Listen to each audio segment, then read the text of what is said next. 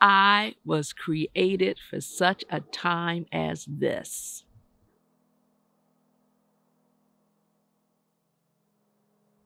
It brings to mind the strength that God is giving to me right now. In the beginning, when this whole corona thing started, I was a nervous wreck. I just didn't know what to expect. Um, I didn't know where this virus was. I didn't, nobody knew anything about it. I was just a nervous wreck. But I feel like God is really helping me to get a grip. And the one thing that He has been telling me is, He's in control, that God is in control. And there's been so many little things that have happened that show me that He is in control, that you don't have to worry, that He knew all of this was coming. He knew that I would be here during this time when this would happen. And, He's telling me, I got this. So no matter how crazy it gets, I got it.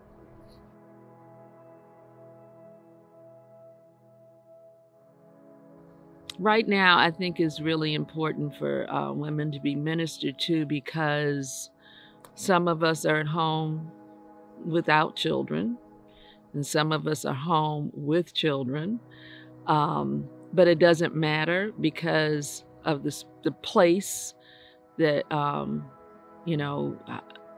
a woman has in her home. The cooking, the cleaning, you really kind of help to pull things together, which is another reason why we have to get it together. But because of that, women, we need to be encouraging each other, to help each other to be strong.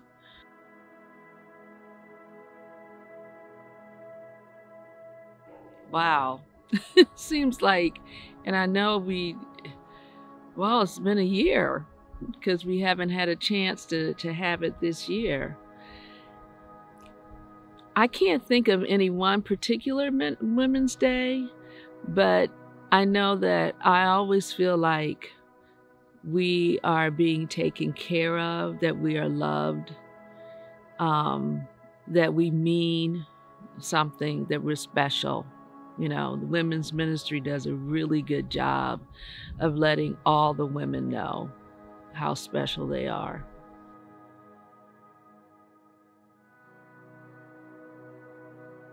Probably most likely my family. And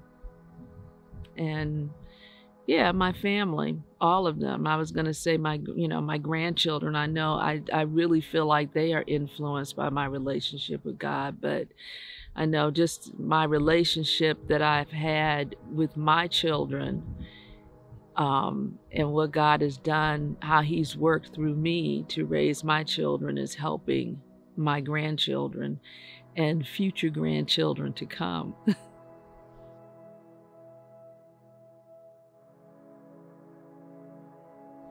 Back to the fear, because I think a lot of people are very afraid. They're the uncertainty of everything, and I would just like to just share with people. I had to share with a friend last night who called me about about Ruth Bader Ginsburg, her passing, and she was very upset over it. And she's a believer. She's a believer. I'm not talking. I'm talking to the choir when I talk to her. But I was shocked, and I kept thinking, "Oh God, what's going to happen now?" But again, the Lord is still whispering in my ear, "I have this." When you look in the Bible and look at some of the impossible things that people went through, where it seemed like everything was impossible, God always came through. He keeps his promises, and I know he's going to keep his promise. We will get through this. The pandemic, the political part of this, all of it, we will all get through it. And, I'm grateful. I wish we didn't have to go through any of this, especially the sickness and the death. But at the same time, it's amazing how, the devil always has plans to disrupt everything, but God shines through in all of this. Families are being together more than they used to be. We're able to be at home and just stop and reflect, just think, have more time.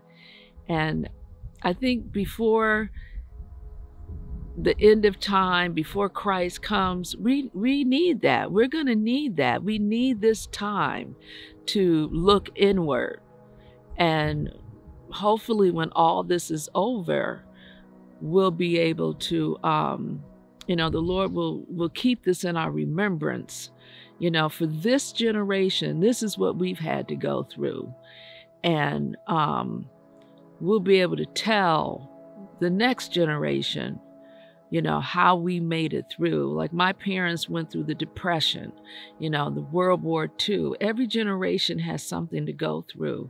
This is what we're going through. And, the Lord is gonna, he's gonna get us all through it.